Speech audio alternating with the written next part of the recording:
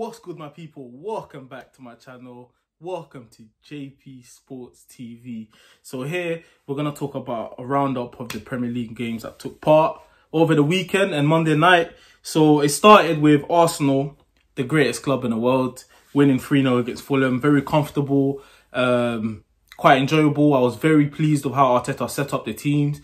Excellent results. Hopefully this season we can therefore challenge for at least the top four. Palace beat Southampton 1-0 and Wilfried Zaha scored a great goal. And after the game, all of the talk was about Hudson basically saying that Zaha wants to leave, and he's been talking about leaving for a very long time. I've seen Zaha put on his Instagram, he put a picture saying opinions ain't facts. Remember that, you know, and we know he's definitely talking about what Roy Hodgson said, you know, just to try and calm the fans down. But yeah, it was a great start for Crystal Palace anyways. Moving on, Liverpool-Leeds 4-3. Liverpool just about won that game. Very entertaining game of football, but defensively terrible. Liverpool, you have the best centre-back in the world. Van Dijk had a terrible game, and all of the stories was basically about him. Is Van Dijk finished? Is Van Dijk going downhill? Like, what's going on with Liverpool at the moment? You know, we're looking at the Liverpool before Van Dijk signed, where they leaked a lot of goals. Are they getting complacent? Personally, I feel like Liverpool have kind of been struggling. I feel like after being knocked out of the Champions League last season, I think in the quarters, don't know if it was the 16s or I think it was the quarterfinals, Liverpool have not really recovered. Like, they've had a lot of, you know, they've had a few defeats, even against Arsenal, getting peppered by Arsenal. You know, they've had a lot of struggles. Like, you can see defensively, they're not as solid as before. Now, again, it's still the same players, so they do have time to recoup and then get themselves back to form. So we can't look too much into it. But if this continues, you know, then it's going to be a bit mad. But Leeds showed a lot of attacking, a lot of positivity, the way they dominated going forward, which is something to look forward to. At least we know Leeds are a team that can score goals. So they might do something decent this season in the Premier League also. West Ham 0, Newcastle 2. Great start by Newcastle, considering that this takeover has not happened. There's a lot of issues obviously at the club, financial issues. We know that Mike Ashley claims he wants out of the club, he wants to sell the club, but he's frustrated. I think he's taking the Premier League to court. It's what we've seen online and things like that. But great start by Newcastle anyways. West Ham, again, feel like they might have a difficult season, man. They might have I feel like the manager they have is a manager basically that was only good at Everton. Like, he's absolutely ruining his reputation more and more the longer he goes on managing these type of clubs. I feel like David Moyes probably needs to go and manage like some national team abroad or something like that, you know. I feel like right now, like, his reputation has just gone downhill. He's not really been doing anything. He doesn't really add much values to teams. He doesn't make them stronger or harder to beat. Like, I don't really know what his philosophy is, but who knows? They still have a few talented players. Leicester 3, West Brom 0. Again, Leicester looked very, very good. You get me? They started this game the way they started last season, on fire. We were talking about Moyes earlier, but we got someone like Brendan Rodgers, a manager who obviously, I feel like underrated in my opinion. Very underrated. But this is a guy who actually studies the art of management, you know. He's taking himself to different countries to learn different philosophies to apply to his own trait, you know. And we can see when he manages a team, there's therefore something about him, you know. Like, he wants a possession-based team. He wants a team also that presses, and he wants a very offensive team. And he also likes an organised team. And I feel like with Leicester, if Leicester had a budget that other teams had, I think Brendan Rodgers could do. He could therefore have another season like last year. You know, I don't feel like the squad's good enough to break into the top 4 this season, but he therefore has them playing the right way. It was an interesting game. The biggest game of the weekend was Tottenham versus Everton. Everton won, Tottenham 0. Tottenham lost at home, beginning of the season. I think it was Jose Mourinho's first defeat at the beginning of the Premier League season. And yeah, what can you say about Tottenham? They just look lethargic. They just look lost. No philosophy again. Mourinho, arguably one of the greatest managers in history, has won a lot of titles, proved himself in many countries, managed a lot of top clubs. But for the last decade, Mourinho has not been the same Mourinho. Like, he's been outdated, basically. His style of play, where he had like a defensive lineup with like great talented players, which will definitely score 1 or 2 every game, no longer exists. You know, back in the days at Chelsea, he had Frank Lampard, a box-to-box midfielder who was scoring a lot of goals. He had Didier Drogba, and a striker who could do 2-man's job playing up front by himself. You know, and then he had quality players all around the pitch. He had Ashley Cole, he had Terry, Carvalho. He had a solid team. Now, Mourinho does not have the same solid team. So this is where people are going to judge him to see what type of manager is he.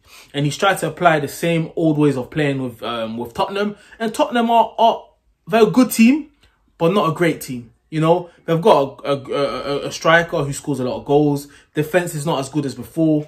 Midfield is a bit all over the place. Like, it's not looking good so far. It was a terrible beginning of the season. But on Everton style, they looked exciting. Richarlison could have scored about 5-6 goals. Like, he kept missing, doing the same thing, cutting in, trying to place the ball. But on another day, he could have scored a hat-trick. Like I said, James Rodriguez, excellent game, excellent debut, very composed on the ball, played a lot of great passes, created a lot of chances, just looked really good. Suits the Premier League so far anyways. That was the first game of the season, so we're not going to try to hype over too much. But Everton looked quite good, you know, and they've got a manager as well who, one of the greatest managers as well, has won everything there is to win in football. But as we can see with him, at least, we know what system he's trying to play. You know, we know what Ancelotti wants from his team. There's still some type of philosophy. And that's the problem Mourinho has. He doesn't have a philosophy. Like, all he knows is trying to stay compact and try not to concede. But unfortunately, his team is conceding. So there's no plan B with him. So moving on, Wolves 2, Sheffield United 0. Wolves, again, started the season on fire. Very exciting team, very exciting manager. And a manager that definitely will get an opportunity, I feel like, managing a top 4 team in the future if he continues what he's doing at Wolves right now, man. He's already cemented a reputation for himself anyways. Everyone knows who he is today, and everyone likes the way Wolves play football. We've got exciting wingers, very exciting team to watch. And again, a team that I feel like will definitely fight for the top 7, top 8, definitely. And the last game of the season, of the beginning of the season, was Chelsea versus Brighton, or Brighton versus Chelsea. Chelsea won 3-1. Again, I've seen a lot of people talking about the goalkeeper, even though Chelsea won 3-1. Kepa is a keeper, again, who Chelsea spent 71 million on. And this is the thing. When you come to the Premier League, it's not just about just playing a week in, week out. It's about performance. Because you know what they do here? The media will destroy you. If you can't handle the pressure, the media will destroy you. They will talk about every error you make. Everyone's seen David De Gea, and you can see it's hard for him to recover.